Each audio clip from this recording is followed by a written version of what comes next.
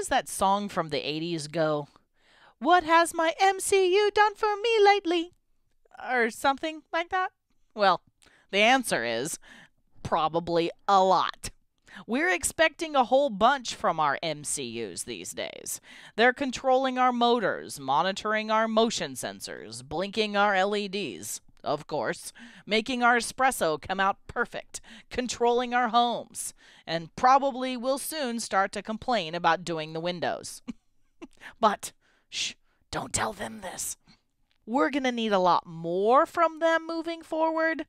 First, that security of theirs has got to tighten up. That horsepower is gonna need to speed up. And that energy consumption, don't even get me started. Hi, I'm Amelia Dalton, host of Chalk Talk. Whether they like it or not, our MCUs are gonna have to start working a whole lot harder and smarter. My guest today is Kris Ardis from Maxim Integrated, and we're talking about Maxim's new line of DARWIN low-power microcontrollers that's gonna push the evolution of the MCU forward yet again. And before we get started, don't forget to click that link. There you can find more information about the DARWIN low-power microcontroller line from Maxim Integrated. Hi, Kris. Thank you so much for joining me. Hi, Amelia. Thanks for talking to me today. Okay, so clearly the things from IoT are taking over. And let's face it, we're going to need better MCUs than what we've seen so far. So, Kris, what have you got for me? So we've recently introduced a family of products that we call DARWIN. It's a series of low-power microcontrollers that have really been designed with the IoT in mind. They do a lot of things for us. They bring security, they bring low power to the game, so they help you withstand attacks from hackers, help you make your device last longer in the field. Not just that, but they're also built to be smarter, to help you make your things smarter and actually just provide more value. And when you're designing something, you've got a return on investment in mind. If it gets thrown away in 6 months, there's not a lot of return on your investment. If it lasts in the field, consumers are going to be more excited about buying the thing. Absolutely. Now, outlasts, that means battery life and power consumption to me. Absolutely. And that's really critical when you think about the real promise of the things and giving intelligence to all the things around us. Not a lot of them are close to a wall socket. Not a lot of them get a direct line to the energy company. So you got to think about batteries. You got to think about alternate energy sources, and those are all constrained. You don't really want a car battery attached to all these things. So we've designed these parts to be low power in every mode that you can think of. You can think of like a temperature sensor or something like that. It doesn't need to monitor a temperature all the time. It just wakes up every once in a while to do that. So we worry about sleep mode. We worry about what our micro is doing when it's active. We worry about how much horsepower do we need to throw at a certain job. So we've really taken a lot of time to design these things to give developers a lot of knobs to turn on power. Excellent. Now, Kris, my thing can't be some boat anchor that I have to drag around 24/7, right? What are you doing about form factor? We look at things that we can integrate into our parts to make them a little bit easier and make them in tighter form factors. We go into a lot of things like wearable fitness devices, and you can imagine you don't want to wear a boat anchor on your wrist. It right. Probably cause some problems. You would.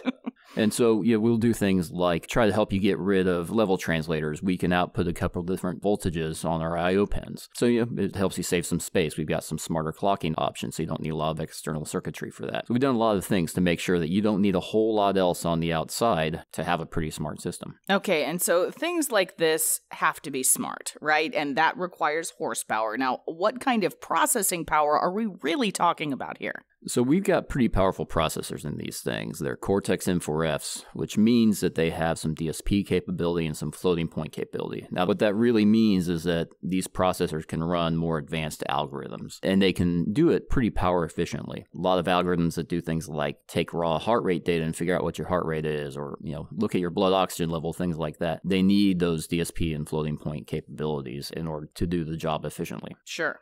Okay, Kris, I'm worried about my thing getting hacked. What are you doing about security for me and my design? Oh, you should always worry about your thing getting hacked. And one of the things we see is that people don't worry about that until it's too late. Right. And so we try to provide developers with the tools to do it right from the outset. We've got a lot of great security technology from being in things like ATMs and credit card terminals for a long time. And we've taken a lot of that technology into these parts so you can encrypt data, you can protect your software, you can do all kinds of things to make sure that your device isn't on the news or at the next Black Hat conference. Good. Okay, so let's talk about some specifics about devices and packages. All right, so we've got a pretty nice family of products now, and they're all Cortex M4F, like I mentioned, 100 megahertz-ish type parts. And we've got a bunch of devices today, the three bubbles you see there in the middle, that are out in the field. They're very popular and wearable fitness devices. You can see some YouTube teardowns showing them in there. More recently, we've released parts that are kind of the bookends to the family. So you can see the guy at the top there is 3 megabytes flash, 120 megahertz. That's a pretty beefy processor with a lot of peripherals. And then you see the one there at the bottom, which is the complete opposite, probably the smallest Cortex M4F device available on the market today. Cool. All right, so let's talk a little more. So the MAX32660, yes, it's the smallest ARM Cortex M4F. Yeah, I'm not sure I've researched that 100%, but I'm pretty darn sure about that. It's in a wafer level package, it's 1.6 millimeters on the side. And you can see kind of how big that is next to Ape Lincoln there. Yeah. Even when you put it in a piece of plastic like a TQFN package, you're still talking about something that's pretty tiny. So this thing can fit anywhere, and it's a pretty powerful processor that you can attach to lots of things. When you think about tiny, you think about 8-bit or 16-bit slow processors with not a lot of memory. That's not what this is. You can add real intelligence to things with this device. Okay, so Kris, what's under the hood in one of these new MCUs? So this one, the MAX32660, it's actually pretty simple under the hood. It's got a few peripherals, it's got 14 GPIO, so you're not talking about driving a whole lot of stuff externally. But what's nice inside is you've got 256K of flash and 96K of SRAM, which when you think about tiny, that's not tiny. That's actually pretty beefy. Then you've got the powerful core, so you can run algorithms and things like that. So you've got a very powerful processor with just enough I/O to interact with the world around it, read a sensor, maybe control something, and do some pretty intelligent things. Excellent. So what do I get with this tiny MCU? Does it still have enough capabilities? For sure. It's got plenty of capabilities. You're talking about a 100 megahertz part that can run powerful algorithms. 256K of code is plenty of space for doing all sorts of neat things. But it's not going to drain your battery either. You've got some options for power consumption. If you only need 24 megahertz of horsepower, you can dial down the voltage and get better power performance. If you need the full 100 megahertz, you dial up the voltage a little bit. You get a little bit worse, but still really good power performance. That's on the active side. When you go to sleep, you can remember all those contents of memory for just a few microwatts. So this thing can last forever on the battery. This thing can make that R in the ROI really work out in your favor.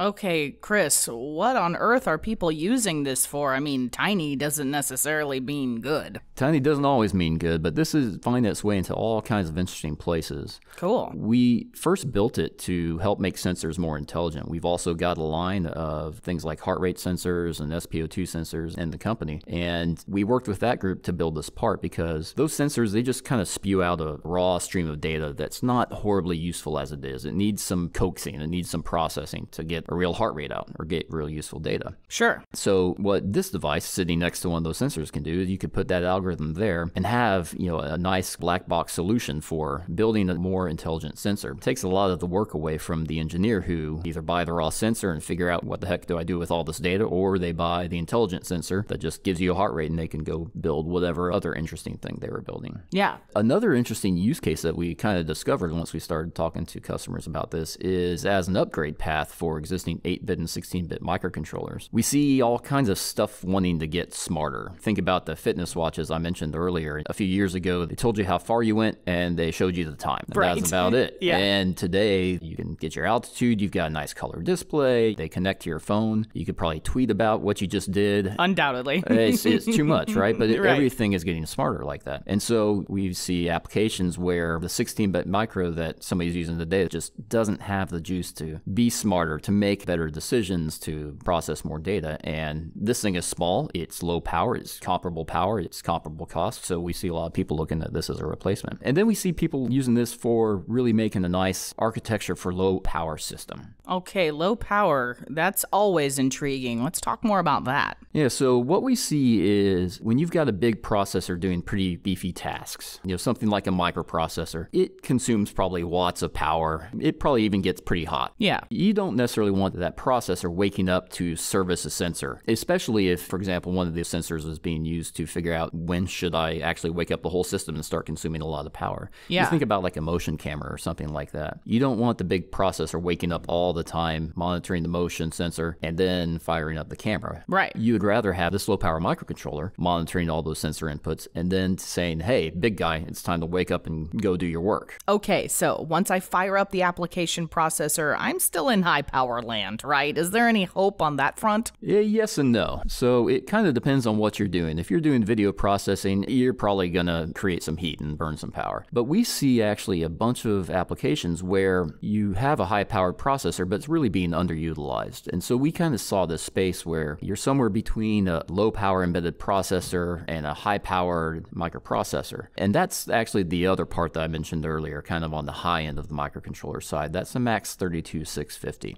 And so it's a Cortex M4F. It runs at 120 megahertz. Got a whole bunch of memory, 3 megabytes of flash, a megabyte of SRAM. But it's got the power performance of a low-power embedded microcontroller, and it kind of starts to scratch at the horsepower and memory capabilities of an application processor. Nice. So we see people who have done things like they start with a Raspberry Pi because it's easy. Yeah. There's no harm in doing that, especially from a prototyping perspective. But then they put their sensor out in the field and they have to attach that car battery to it to make it last. And Yeah. it weighs 20 pounds. And as long as they're not using the full horsepower of that, we can offer them a path to having something much lower cost, lighter, much smaller, all those nice things. Very cool, Kris. So what's inside one of these? So this is a bit beefier than the processor we talked about earlier. Yeah. It's got the same core inside, runs a little bit faster, much more memory. It's got a whole bunch of security engines in it. You can do things like elliptic curve crypto. You can protect your data with AES. There's a whole lot of ways to protect data. You've got a lot of high-speed communication interfaces, SPI, quad SPI, USB high speed. You've also got ways to access external memory. I said we've got 3 megabytes of flash and 1 megabyte of SRAM, and I hate to be like somebody else who said, well, nobody will ever need more memory than that. So we put ways to access external memories, Hyperbus, Accellibus, quad SPI. So ways for applications to grow beyond. And really, that's kind of where we start to scratch into that microprocessor space. Cool. Okay, so Kris, walk me through the features and the benefits, the big picture for this guy. So we're still talking about a pretty low power processor, about 100 microwatts per megahertz when it's active. That means you can actually work it into even high-end wearable devices and still get power benefits compared to what else is out there in the market. You still got very low retention power. You can actually turn the knob on this part of how much of that 1 megabyte of SRAM do you want to retain. More SRAM means more leakage, so we give you a bunch of options. How much SRAM do you want to remember when you go to sleep? Lots of high-speed peripherals. We see this thing being pretty useful in things like a remote data collection. You've got an SD card controller, so you can